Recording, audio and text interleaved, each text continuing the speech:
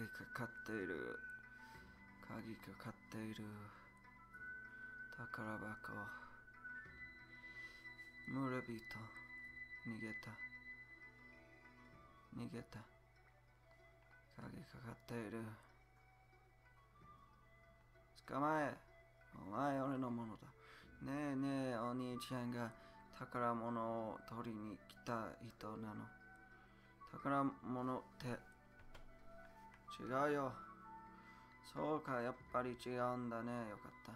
おじいちゃんが怖い顔してるから僕心配になったんだ。これテッドか。宝物って、そうか、やっぱり違うんだね。よかった。おじいちゃんが怖い顔してるから僕心配になったんだ。テッド、こっちに来なさい。はい。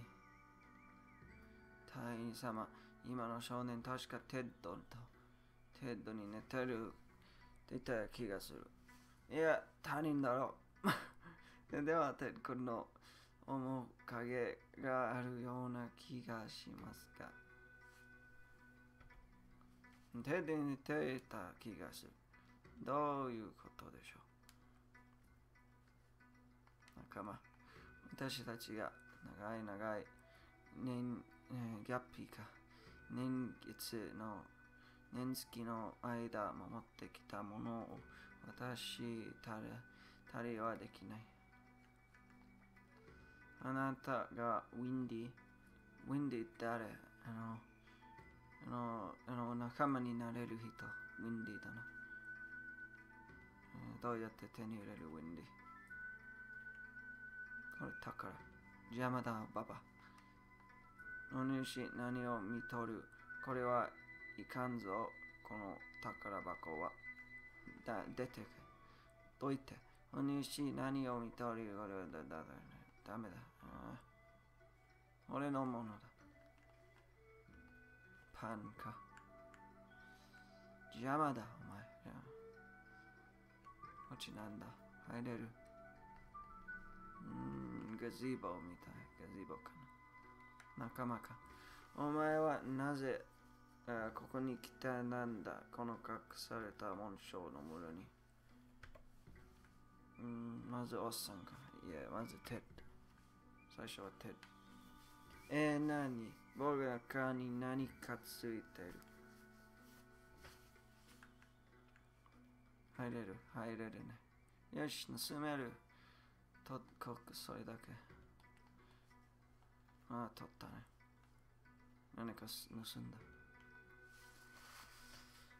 お前があの女からの死者か。あの女死者。どういうことだ？わけがわからないぜ。では、あの女とは関係ないというんだな。だからあの女ってのは何のことだ？関係がないのなら早くここを立ち去るんだな。来るんだ、テッド。待ってよ、おじいちゃん。あの人たちの話を聞きたいよ。来るんだ。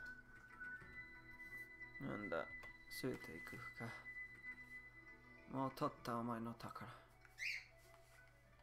何？僕なんかいないし。なんだ、また出て行ってなかったのか。よそ者に用はない。あなたは何をそんなに怯えているんだです。あなたの言っていたあの女に関係があるんですか？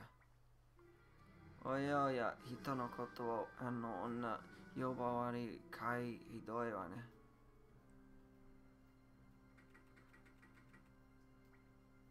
ウィンディ、なぜこんなところに？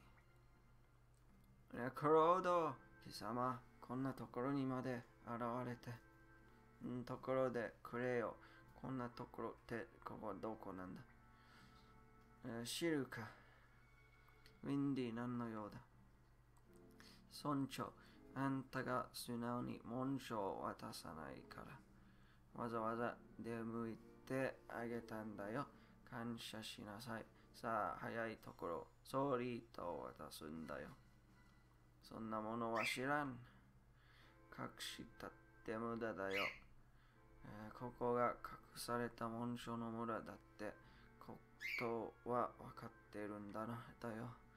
おい、これよ。ここは隠された紋章の村らしいぞ。覚えておこう。隠された紋章の村。テッドという名の少年。村長、今の見たかい？あんたが分からずやを言っている間にユーバーが退屈したらしいね。さあ、早く紋章を渡さないと順番に室を焼き払っていくよ。おーのれ、そんなにこの力、ソーリーとの呪われた力が見たいのか。呪いの紋章ソーリーとよ、その力を示し、我が敵を打ち倒せ。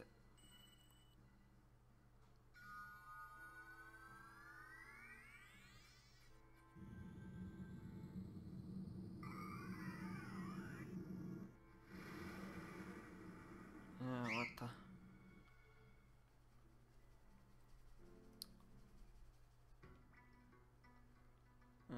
隠し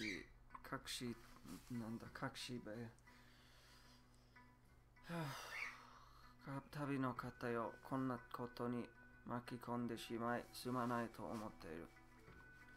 その通りだ。テッドよ、こっちに来なさい。はい、おじいちゃん。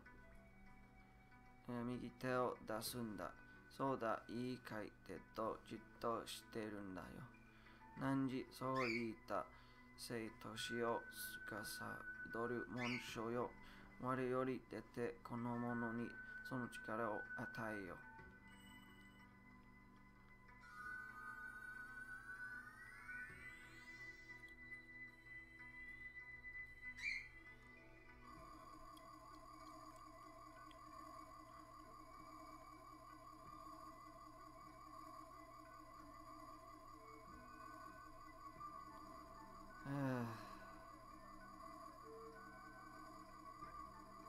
終わった。おじいちゃん、これは何？テッド、許してくれ。お前に辛い運命を背負わせてしまうことになる。しかし、この紋章の力は使われてはいけないのだ。旅の方よ、この奥に村の外へ投じる秘密の抜け道がある。この子をテッドを連れて逃げてください。私はウィンディたちの目を引きつけるためおとりになります。行きましょう、テッ君。おじいちゃんは後から来るんだよね。ああ、そうさ。だから今は急ぐんだよ。死んだか、おっさん。この宝手に入れるか。誰？リンディ様も心配性だな。こんな村など回りくどいことをせず一気に潰してしまえばいいのに。言われた通りに見張っていればやってるのは子供と腰抜けだけではないか。なんだと？ついに近寄るな、ビクトール。こいつ強いぞ。ああ、わかっている。こいつ人間じゃねえ。怖さがここまで届いてくるぜ。ほう、私の強さがわかりますか？それならば、おとなしく私の剣の餌食になりなさい。痛くないように切り刻んであげますから。くそ。ドラキュラ聞いた。おい、ユーバ、ウェンディ様がお呼びだ。あのじじ、森に逃げ込んだらしいぞ。コロード、またあなたですか。今は忙しいのです。あなたの相手はいずれして差し上げます。もう終わった。助かったみたいだね。ああ、村の方もだいたい日も収まったようだ。村人がどうなったかはわからんが、おじいちゃんはどうなったの？テッド君、あなたはこれから一人で生きて行かなくてはいけないのわかる？第二様、やっぱり彼はテッド君です。ここは多分過去の世界なんでしょう。過去、精神権とかいうやつの呪いで飛ばされたっていうのか。多分。今のはテッド君の言っていた300年前の事件。そしてテッド君は今から300年の間、一人で旅を続けなければいけない。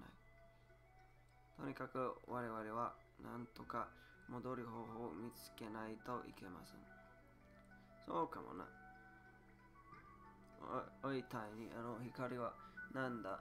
そこは俺たちが最初に出てきたところじゃねえのか。そうだね。あそこに戻ってみよう。このテッドも。ババの宝。よし。取れる。俺のものだ。王者の封印球。なんだそれ。ババの宝盗んだ。もう用がない。この宝も取れるかな。この隠し扉使って何の宝だろ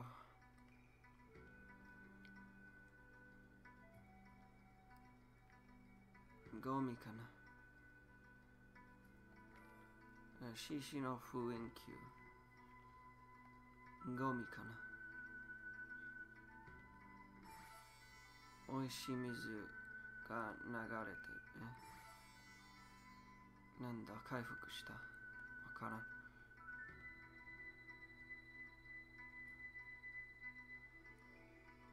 今日はいいかな。ここにいれば元の世界に戻れるかもな。確かにそうかもしれない。あんたにしちゃまともな考え方だな。知恵体にその手とかいう楽器はどうするんだ？据えていく、据えていかない。据えていかない。で、ド君はこれから長い間一人で生きていかなくてはいけない。それにその旅の終わりは、それでもやっぱり彼のその運命を変えることはいけないんでしょうね。言っちゃうの？僕はどうすれば？ねえ、一生をお願いだよ。僕も連れて行ってよ。テッド君、強い子になりなさい。決して負けないこと。それからその右手の紋章のことは誰にも教えちゃダメよ。おい、そろそろ行こうぜ。いつこの怒りが消えちまうかわからないからな。じゃあね。連れていく。しかし彼を連れて行っていいものかどうか。早く行こうぜ。タイにいつこの光が消えるかわからないからな。よし、取った。チビ取った。チビテッド。おー、ラッキー。もう戻れたみたいだぞ。テッド君がいない。そういえばそうだな。多分彼はもともと向こうの世界の人間。こちらへ来ることはできなかったんです。彼はこれから一人で生きていかなくてはならない。しかしその運命を変えるのは許されないことなのでしょう。いえ、パーティーは満タンから多分後ろにいるテド。次回やるかこれ。はい、終わります。